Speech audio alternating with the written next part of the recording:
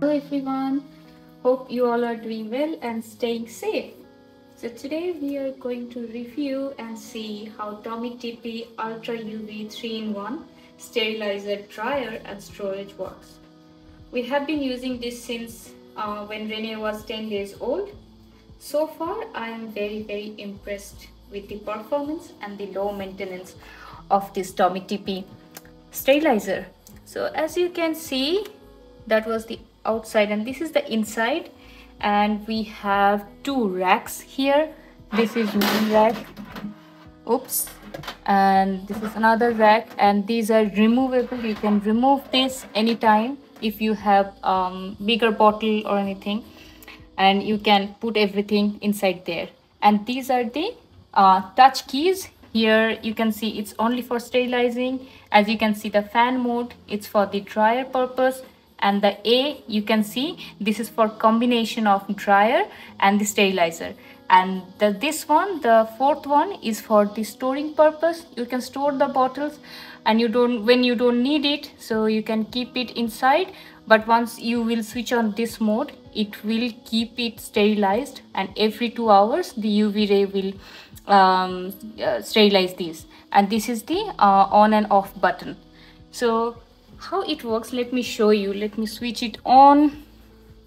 So if I switch it on, this is how it works. So let me put this one, the UV. So for that thing you have to click this and this. So 35 minutes it will take to stay. As you can see, this is the ultraviolet ray blue. So let me do the another mode. So each time you have to click that, and this is the drying. It takes only 30 minutes. And again, if the combination, it takes 60 minutes. And the storage, it will tell you this sign as storage.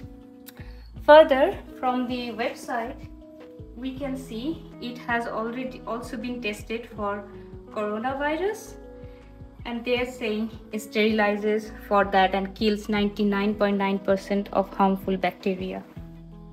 Now let me give you a demonstration of how it will work. So this is for a feeding bottle. So as you can see, this is the feeding bottle. I'm putting it inside. Everything I'm keeping it there, and this is a bowl I'm putting, and with the spoon I'm putting it inside. So this time, let's say I want to dry it as well as I want to sterilize, and you can see if you have another bowl, it will not fit in here.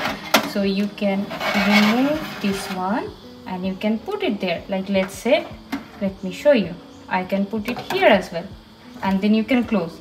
But it's fitting here already, so I'm not going to. It's just I showed you how it works, and you can fit any bigger bottle or bowl or anything. So this time I'm going to do a combination mode, drying plus sterilizing.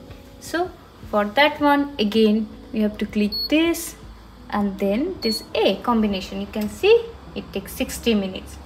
So first 25 minutes it will take for drying, and then 35 minutes for sterilizing. However, if I wanted only for this sterilizing mode, I could again click here, again put, it will take.